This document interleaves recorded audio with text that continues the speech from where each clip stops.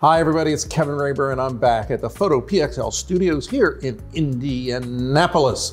Boy, we've been having a lot of fun over the last few days making videos in regards to printing and different things you can do with printing, big, small, and in all sorts of cool stuff. And today we're going to cover one of the things that no matter how you print is a must, and that's monitor calibration.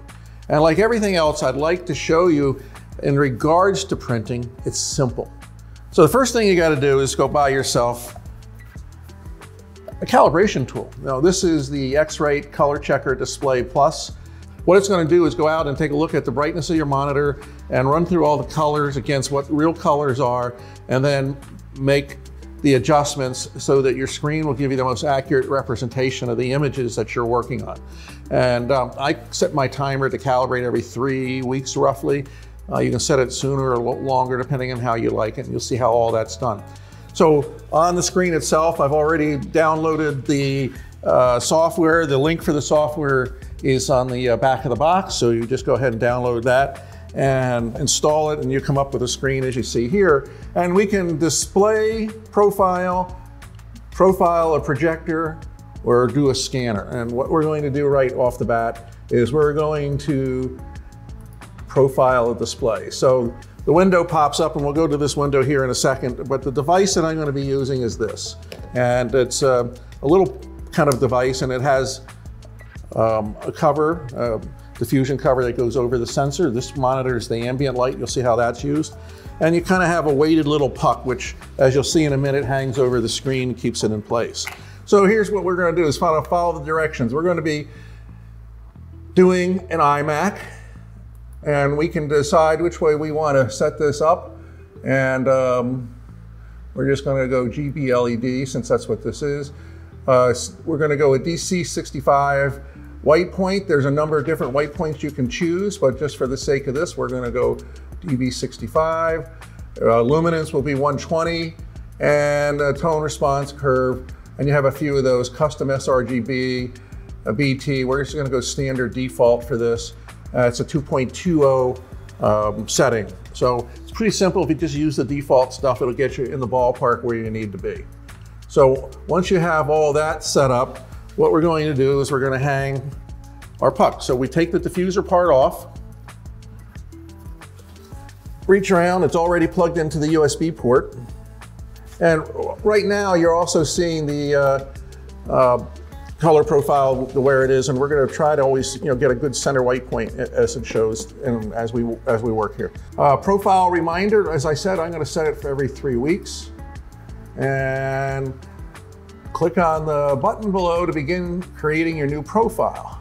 We position this so that this is flat against the screen. It's got like a little rubber bumper, so it gives you a little illustration. Sometimes you just have to tilt the screen, and we say okay.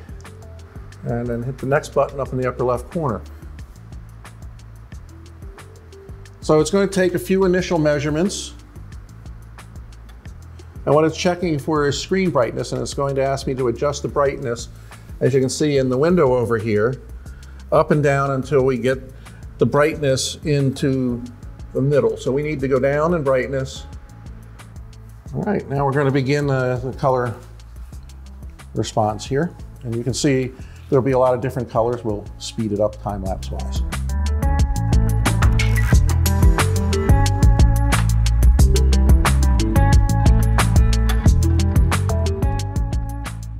So now, as you can see, we're at a point where it tells us to take the display, flip the diffuser over, kind of just set it down on the desk like it does. I mean, there's pictures for everything. And we say next. And measurement successfully completed. We just say okay. And now you can see that the color patches all have diagonals, basically showing what the before and the afters were in regards to this profile.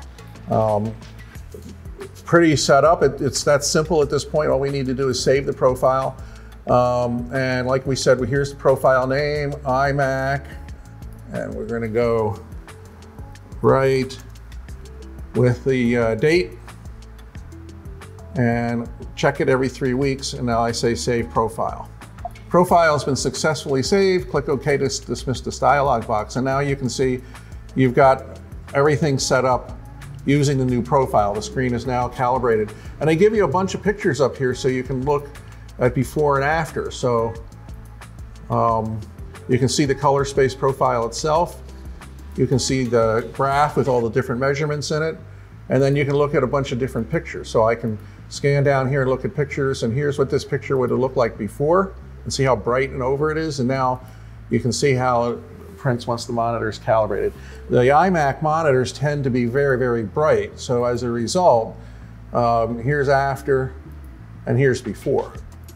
So now when we call up images to be working on, our monitor will be much closer, if not identical, to the prints that we'll be producing. So once you're done all this and you're set and you're happy, away you go. So it doesn't hurt to look at the graphs once in a while. You can see the linear graphs and how everything went. You can see the color target and where it is, and you can see where this is. And you can also do comparisons of before and afters and so forth, but let's not get into that. Bottom line is, you're all set now. Your monitor is displayed and profiled.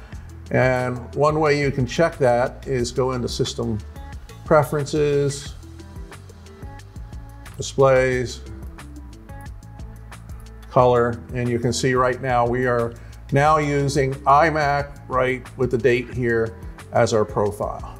Once again, thank you very much for popping on by. You can see how easy it is to profile your monitor. If there's nothing else you do, this is one of the most important tools that you can buy to keep your colors straight from your monitor to your output devices. This is Kevin Raber from PhotoPXL. Thanks for visiting. If you've liked this video, please think about subscribing. Also, you can hit the bell button to be notified when we have new videos, and we got a lot of them that we're working on. Thank you very much, and we'll see you next time.